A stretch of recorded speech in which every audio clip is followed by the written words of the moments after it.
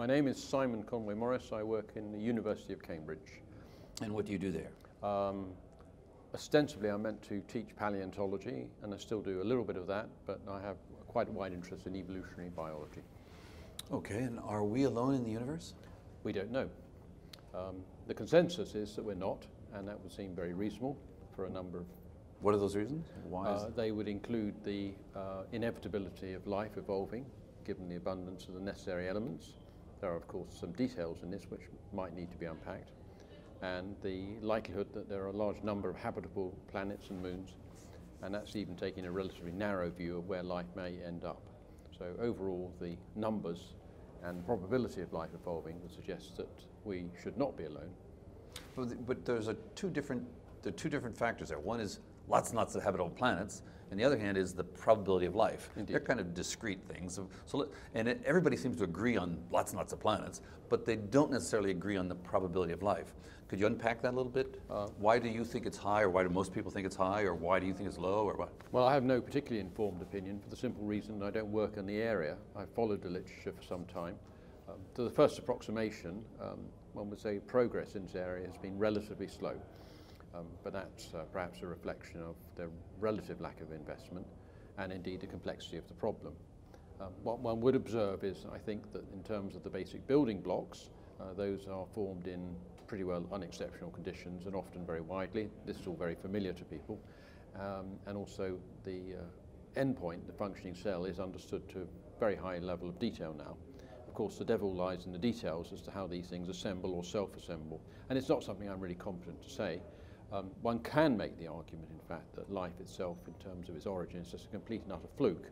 You just have to have a very, very large number of habitable surfaces, and on one or two of them, by fortuitous set of circumstances, maybe even particular minerals which are unique to certain planets, or at least rare, that these things then provide substrates for life to then assemble. But this is pure conjecture, and it's not my area at all. I think, being at this meeting here in Tokyo, one gets a sense of more optimism, in much there has been quite a bit of progress in the last few years in comparison to perhaps the decades beforehand.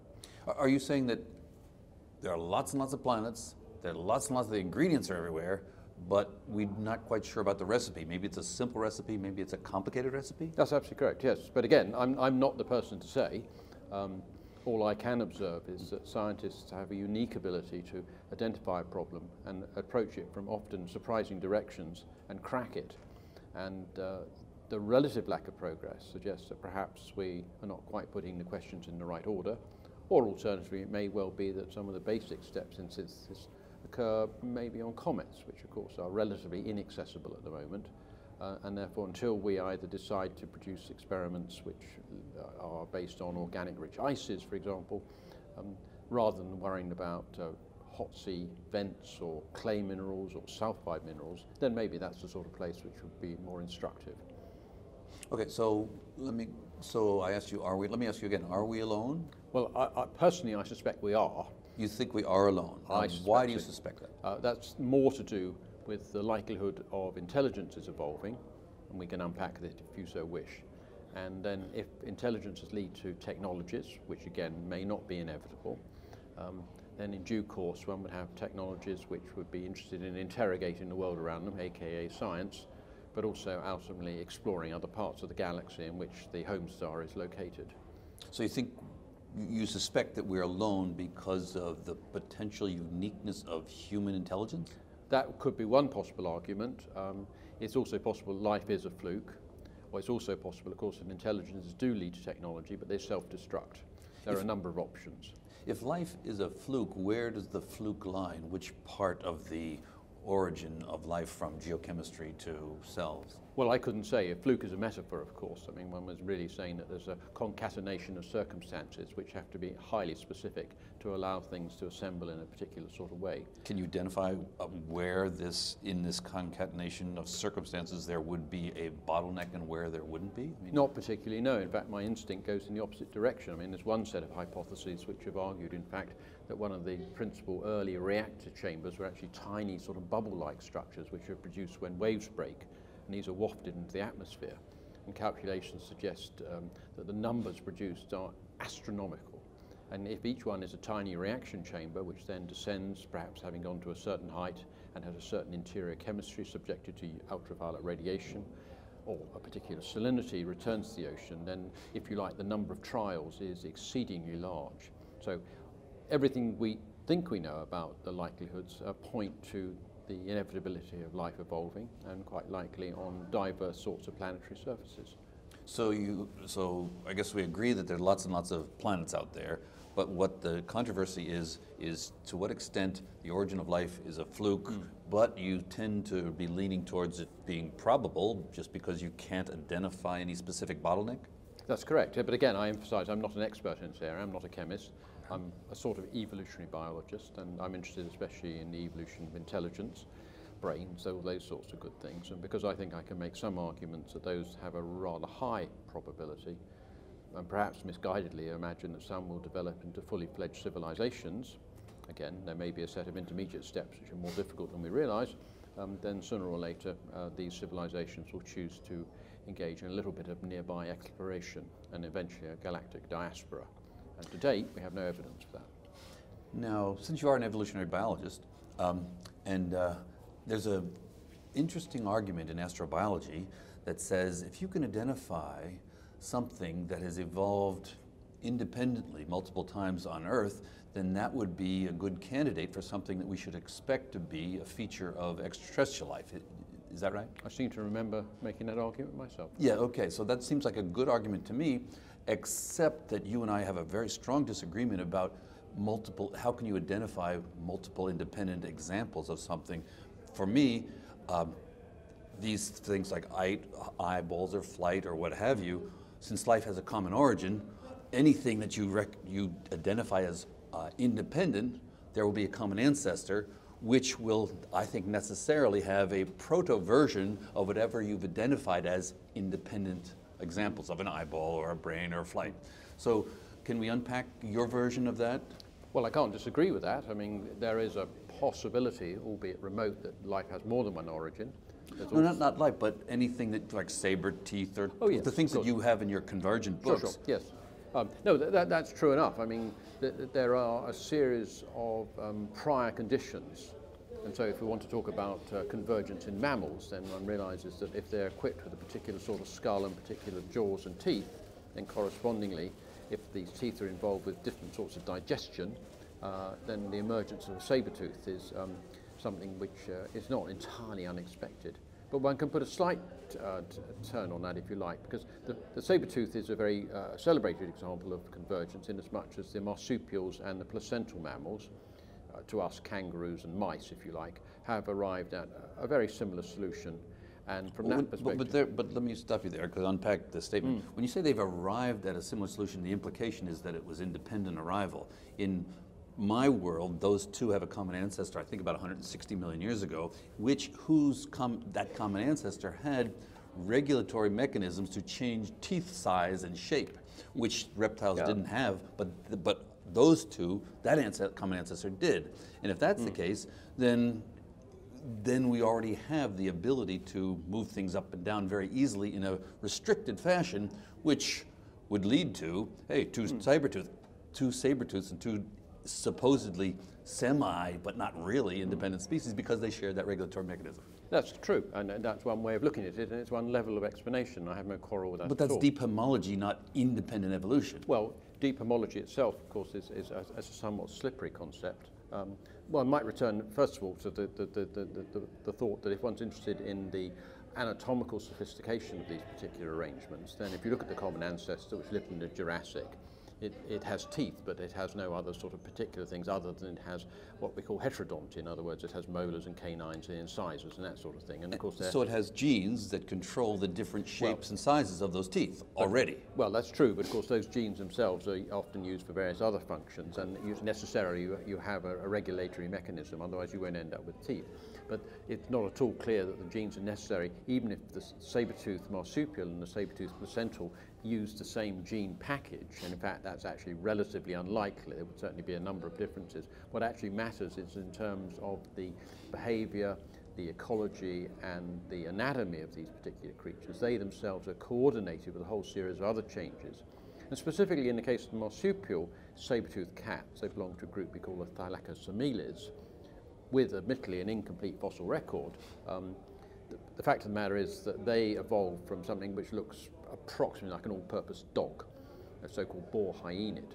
And the degree of morphological divergence towards this saber-tooth arrangement is remarkable in terms of it is an extreme departure to something which then turns out to be surprisingly similar to the placental saber-tooths, which themselves have independently arrived at that solution, maybe 3, perhaps 4 times, maybe even more, and also are actually re-evolving that arrangement even as we speak.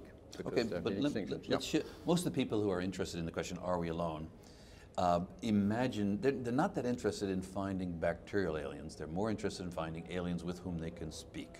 Who are benign, yes, but I can interrupt you. They won't be able to speak unless they have their bacteria in the gut. So do remember that it's not simply a monotonic thing whereby the bacteria are the launch pad. The bacteria are integrated completely in any complex biosphere.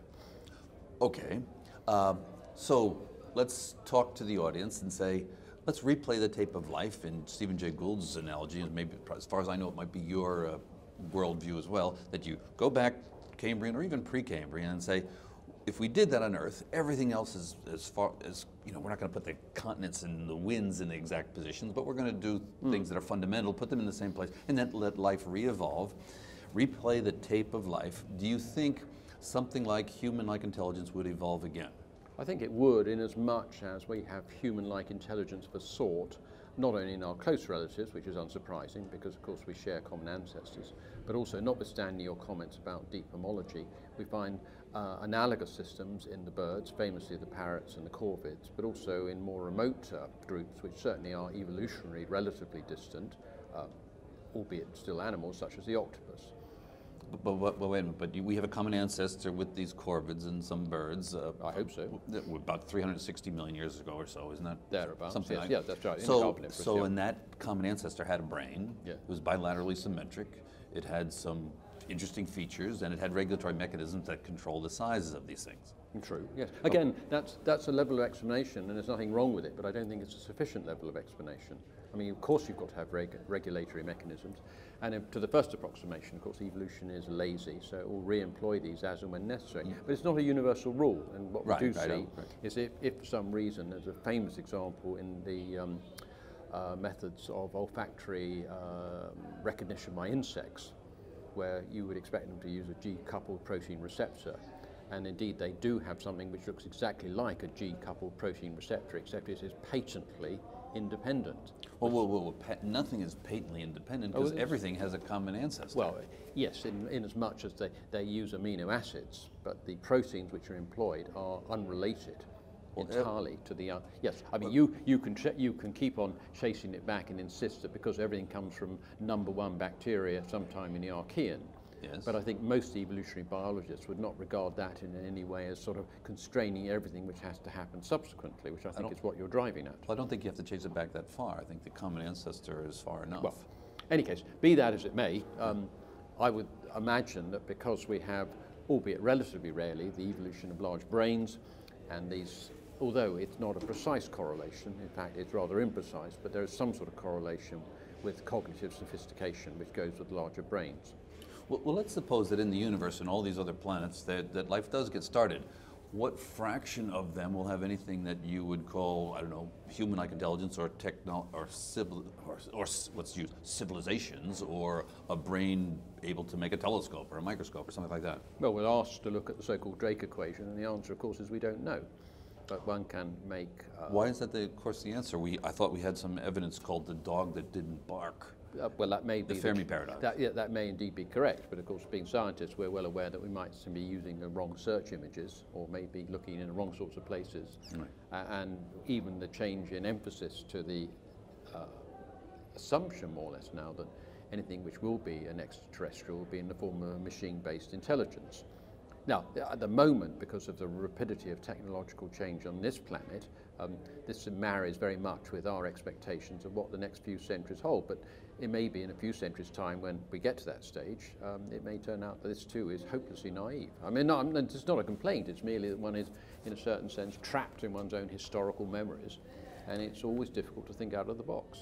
Well, I'm confused. Let me ask you the question again. And If, let's suppose then that there is life elsewhere, what fraction or how much of it should we expect to have the type of intelligence that could build a spaceship or a radio telescope?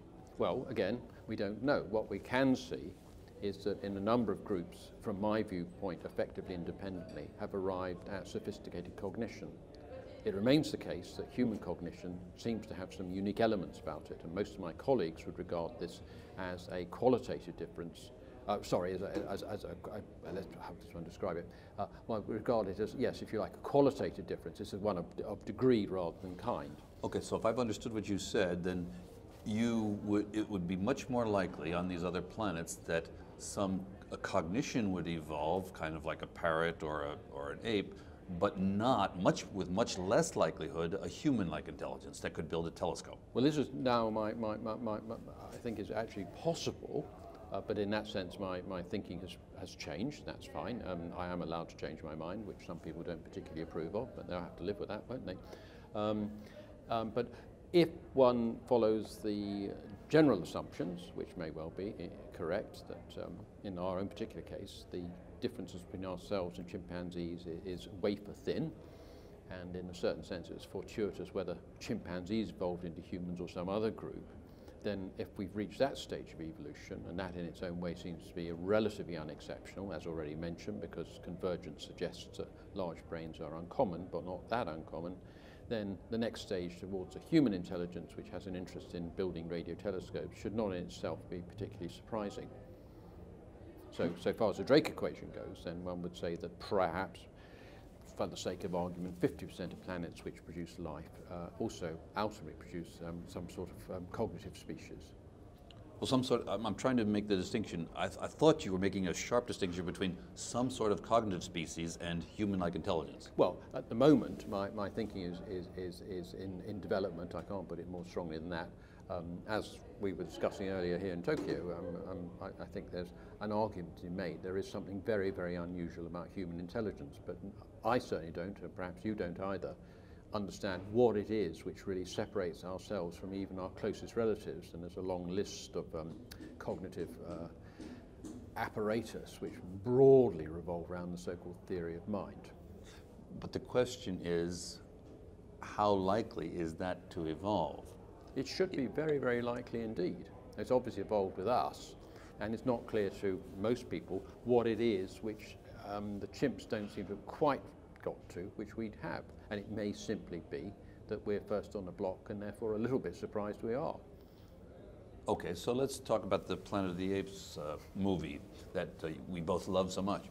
Now, let's suppose, not implausibly, that there's World War III or World War IV, and we kill ourselves, all the humans, or we marginalize ourselves somehow, just like in the movie.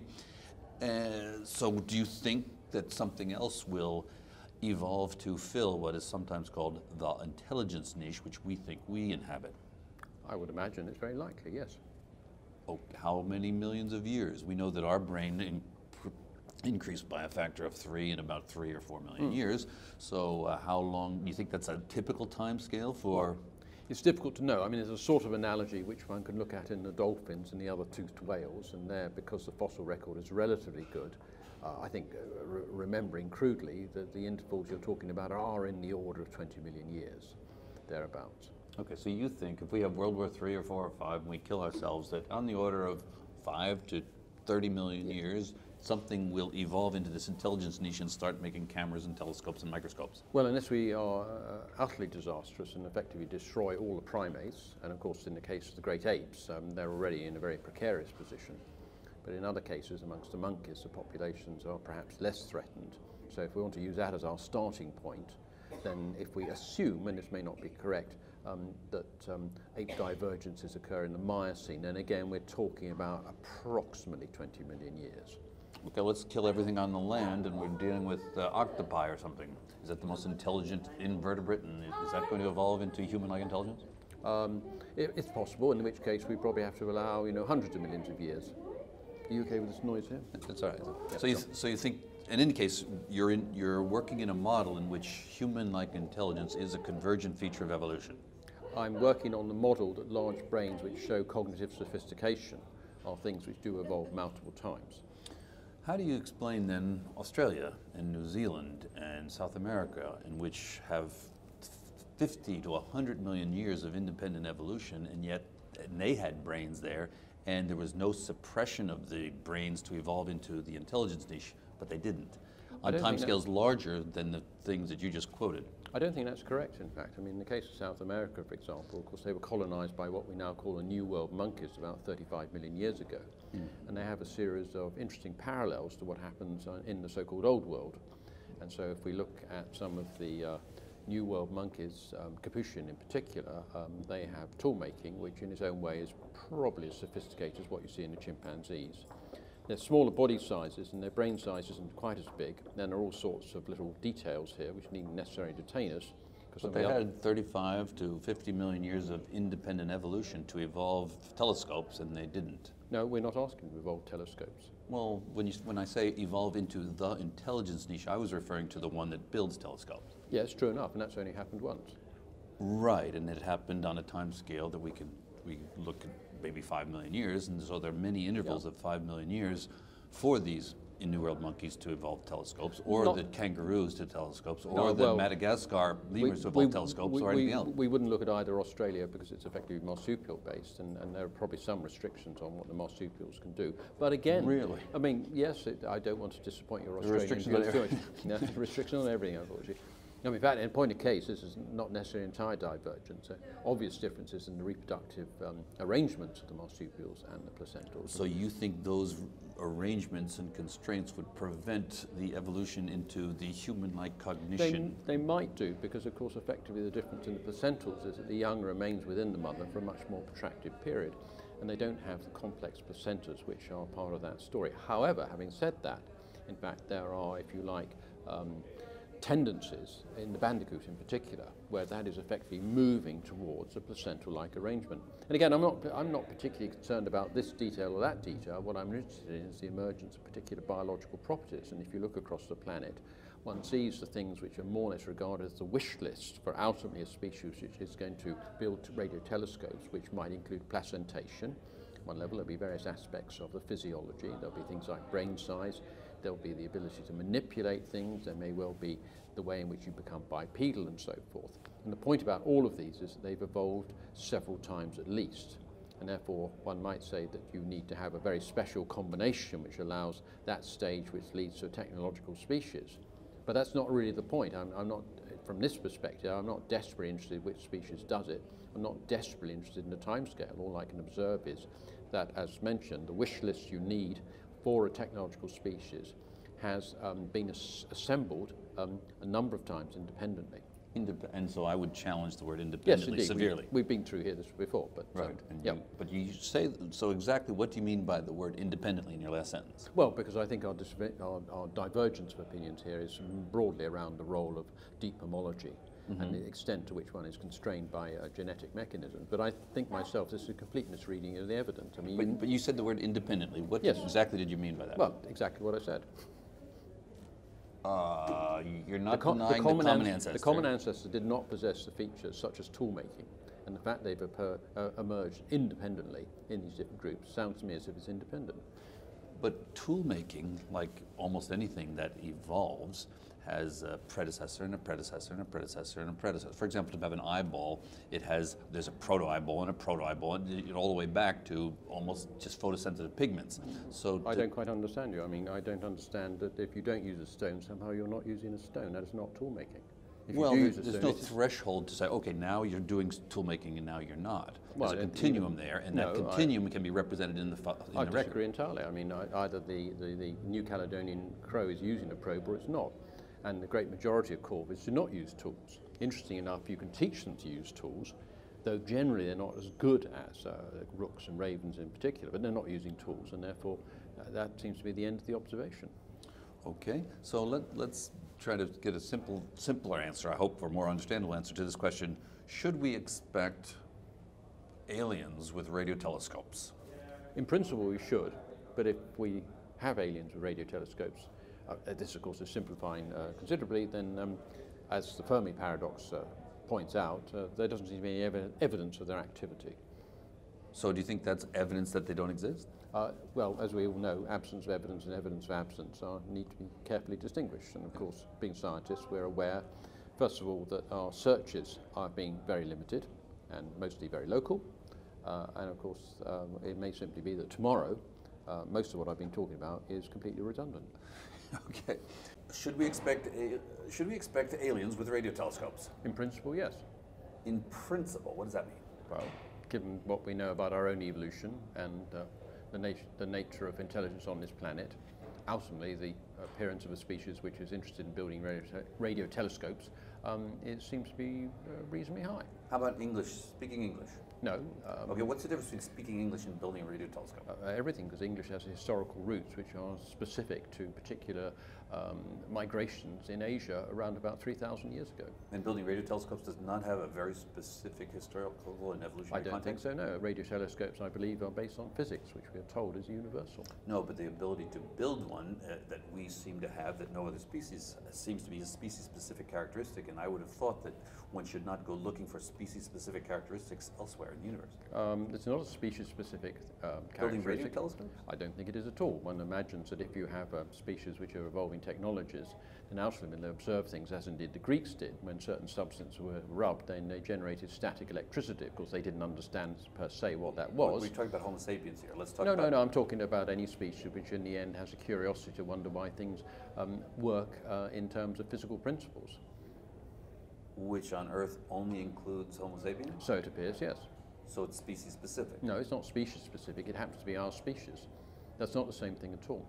Oh, can you help me unpack that? I'll do my very best. Yes, exactly. No, what I'm saying is that our species has these capacities, and one can make the argument that given that we are cognitively derived from the apes, then our capacity to arrive at these particular technological abilities is something which is on the basis of an advanced cognition, which most people would argue is otherwise very similar to the chimpanzee. So are you saying that if we kill ourselves, then that the chimpanzees will start making telescopes after 5-10 million years? I couldn't say whether it would be them or another group, and again, frankly, I'm not terribly interested. What I would argue is that if one has tool-making species, then their ability to manipulate things is the first starting point to then in the investigation of the world around them, the recognition of electricity, radio waves, and from that, radio telescopes. Could I describe your viewpoint then as saying that human-like intelligence is a convergent feature of evolution? I suspect they are, yes. So that would describe, that's a fair statement of It's a perfectly fair statement. Again, I'm perfectly well aware, as you are, that n equals 1 in this particular case. And it may turn out that there's something very peculiar indeed about human intelligences, which is not the same as what we see even in our closest relatives. So then in which case we should not expect human-like intelligence to be a convergent feature? If that turned out to be the case, but all one can say at the moment is that although that is my growing suspicion, if you talk to the great majority of primate biologists in particular, they would emphasize emphatically the degrees of similarity rather than what would otherwise be referred to as human uniqueness. I think we can unpack this, it would take hours and hours, and I'm not sure we'd be very much better informed at the end of it. Okay, what do you think of Hollywood presentations of aliens? I don't see any, I don't watch films. Okay, all right. Have you ever seen a UFO? I don't think so. All right. And if I gave you $100 billion with the caveat, you have to spend this money to help answer the question, are we alone? How would you spend it? I would return the money to the donor. Because? Because I don't think our present search strategies are ones which are going to be successful. So you think there's no way you can contribute to answering this question with an infinite amount of money? I think the amount of money, infinite or otherwise, is almost immaterial to the question. What you need to do is hire people with brains. They come Doesn't quite that cost cheap. money? So that Not very much, no, it's remarkably cheap. You don't need that amount of money. So you don't, so you think, okay. All right, so what kind of people, let's say, okay, I'll give you $10,000. No, whatever. I'll give you $1 million, this is a lot of less. So what are you going to do with the $1 million? I wouldn't be interested in that particular question. I mean, if people want to adopt particular research strategies, that's absolutely fine. And if this 100 million or whatever the sum is used to good purpose, apart from anything else, there'll be all sorts of unexpected spin-offs from these investigations. So I have no quarrel with the investigations being made, and I wish these people the very best of luck. I suspect they won't find anything, but who am I to say? Well, wait a minute. Why wouldn't you say, hey, let's create a space-based interferometer to look at the chemical disequilibrium in potentially habitable planets and then look for the type of test, this chemical disequilibrium test that Lovelock proposed like 50 years ago. Sure. Well, first rate, and yes, please. But that costs money. You wouldn't. No. I mean, if you wish to spend the money in that way, then. And I'm asking you though. No, I would not. I would not spend the money that way. I'm not. I don't think, because of the Fermi paradox, that in the end the results will justify the investment. It will certainly be, in terms of science, in terms of the investigation of exoplanets, of the greatest importance. I have no quarrel with that at all. But in terms of actually determining the existence of aliens, extraterrestrials, I think this is not the way to go about it. But wait a minute. You invoke the Fermi paradox, which is only valid if you think that aliens will evolve intelligence to make spaceships and radio telescopes. No, but that's not. I think the Fermi paradox asks whether this actually happens. That's a very different question. It's not saying anything about the probabilities. It's merely. The Fermi paradox is, where are they? More and that or less, assumes yes. that they would have colonized the galaxy, which means they would have made spacecraft. No, not necessarily. No. It just asks what sort of alien might we wish to look for. And of course, at the moment, because effectively we are stuck in the medieval tradition of exploration, and I have no quarrel with that, we assume that people boldly go forth in spaceships. That may, in fact, be completely erroneous. There may be other ways in which the universe is occupied by so-called aliens, which are invisible to us. I don't know. For example? I don't know. But you said something about transcension in your talk. Well, that was mentioned in passing, yes. This is a somewhat sort of idiosyncratic idea. I forget the name of the principal author. I apologise for that. And it's one possible explanation for the apparent absence of extraterrestrials. In other words, they are, quote, there, but, quote, invisible to, quote, us. In other words, I don't, again, particularly care whether there's any mileage in this idea, but I do care very much indeed whether it's an idea worth talking about. Okay. What about the idea that you, about maybe we are simulated? Again, that's being suggested by a chap called Stephen Baxter, who I've not had the pleasure of meeting, but again, it's such an unlikely idea, but then science is quite good at dealing with ideas. To echo Niels Bohr's famous quote, I think your idea is absolutely mad. There's only one thing which worries me. I don't think it's mad enough. And one certainly gets a sense, reading some physicists, that they understand that the limits of knowledge are very, very close indeed, and therefore one keeps an open mind. What kind of aliens would you like to meet? Again, I have no particular view on this. How about your emotional side, not your rational? Throw away your rational side for a while. Let's just emotionally answer this question. What time would you like, what kind of aliens would you like to meet? No, again, I have no view on this at all. No emotional view? No, none whatsoever. Why should I? So you don't, is the question, are we alone, an important question? I think it's an interesting question, and I suspect the question, when we finally, in some sense, solve it, will be utterly different from the one which people expect. The answer will be different. Yes. You think it's interesting, but how important? It depends on one's perspective. From some points of view, and I would share those, then it's the most important thing of all. In other respects, in fact, it's utterly trivial. Now, does this question ever come up when you're teaching? Not very often, but it's only because in Cambridge I'm mostly involved with teaching straightforward paleontology, and that's absolutely fine. That's what I'm paid to do, and that's what I enjoy doing. There are aspects of astrobiology which are doing very well in the university at the moment, I'm pleased to say. Didier and people like that are driving all sorts of areas forward, and I have some conversations with these people. But again, the way I choose to work is very much as a one-man show, and that's absolutely fine. I'm not a collaborator, by and large. As I say, I find all these questions intensely interesting, but I tend to take a somewhat detached view of them. But if you're doing paleontology, then you're probably as qualified or even more qualified to answer this question about whether we should expect brains and high cognition and human-like intelligence. That seems to be the part of this question which you are more qualified in than almost anybody. Well, I've tried to present evidence, but almost entirely on the basis of other people's research, that such things are likely on any Earth-like biosphere. I'd be surprised if they don't evolve. You'd be surprised if they don't evolve. Okay, let's see. Did I ask you the question? Let me ask you again. What is your favorite solution to the Fermi paradox? I don't think there are any aliens at all in the way which we would recognize them. I see. So there are aliens, but we can't recognize them. So No, not quite that.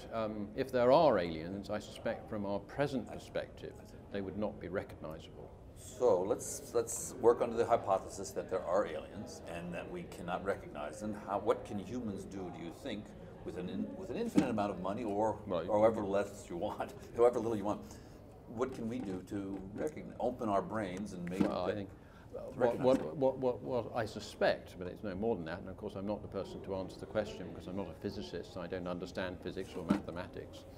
But from what I understand, there's quite a lot about the universe which we don't currently understand, in as much as it seems to me larger things we cannot directly observe.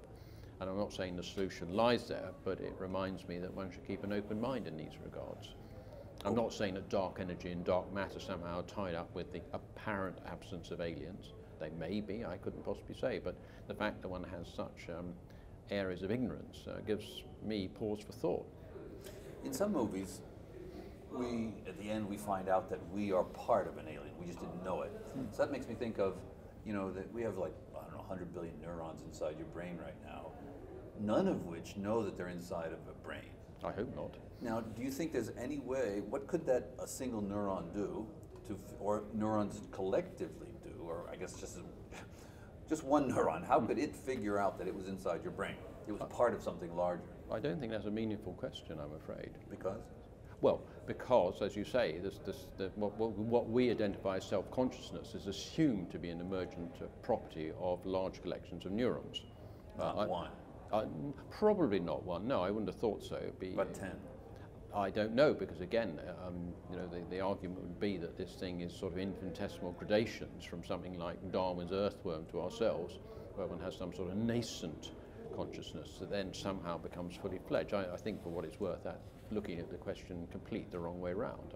So maybe this giant alien of which we are a part has such a high level of cognition that our level of cognition is tiny, and therefore we're unable to realize that we're part of it?